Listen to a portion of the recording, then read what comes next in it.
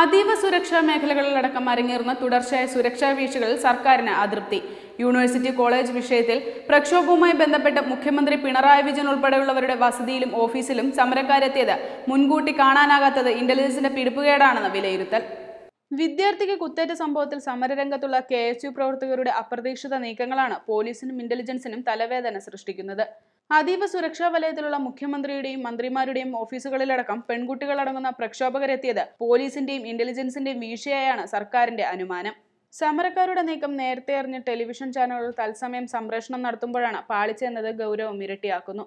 സെക്രട്ടേറിയറ്റിലെ മുഖ്യമന്ത്രിയുടെ ഓഫീസിന് സമീപം വരെ എത്തിയ പ്രക്ഷോഭകർ ഔദ്യോഗിക വസതിയായ ക്ലിഫ് ഹൗസിലും നുഴഞ്ഞുകയറിയത് സുരക്ഷാ പാളിച്ചയുടെ ഒടുവിലത്തെ ഉദാഹരണമായി. മുൻകാലങ്ങളിൽ നിന്ന് വ്യത്യസ്തമായി കടന്നുകയറ്റത്തിന്റെ മുൻനിരയിലെ സ്ത്രീ പ്രാതിനിധ്യം മുൻകൂട്ടി അറിയാനും ഇന്റലിജൻസിനായില്ല. അതിനാൽ തന്നെ മുൻകരുതൽ സ്വീകരിക്കാനും സാധിച്ചില്ല.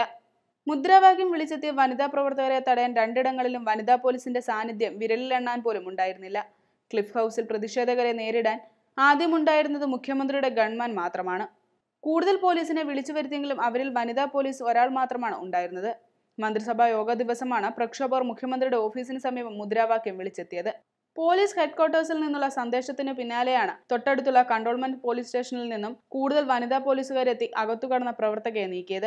ഇതിനു പുറമെ PSC ആസ്ഥാനത്തും മന്ത്രി KT ജലീലിന്റെ ഓഫീസിന് മുന്നിലും ആത്മഹത്യാ ഭീഷണി മുഴക്കി കേരള സർവകലാശാല കെട്ടിട സമുച്ചയത്തിന്റെ മുകളിലും സമരക്കാരെത്തി. കേരള സർവകലാശാല വൈസ് ചാൻസലറെ അതീവ സുരക്ഷാ മേഖലയായ രാജ്ഭവന് മുന്നിൽ KSU പ്രവർത്തകർ തടഞ്ഞത് പോലീസിന് നാണക്കേടായി. അതീവ സുരക്ഷാ മേഖലകളിലടക്കം KSU പ്രവർത്തകർ കടന്നുകയറുന്നത് കണ്ടെത്തുന്നതിലെ ഇന്റലിജൻസ് വീഴ്ചയിൽ മുഖ്യമന്ത്രി പിണറായി വിജയൻ അതൃപ്തനാണ്. ഇക്കാര്യം അദ്ദേഹം ഇന്റലിജൻസ് ഉന്നതരെ അറിയിച്ചതായാണ് സൂചന. രഹസ്യാന്വേഷണ വിഭാഗത്തിന്റെ വീഴ്ചയെപ്പറ്റി DGPയിൽ നിന്ന് മുഖ്യമന്ത്രി റിപ്പോർട്ട് തേടിയിട്ടുണ്ട്. Web desk Tatwamayi news.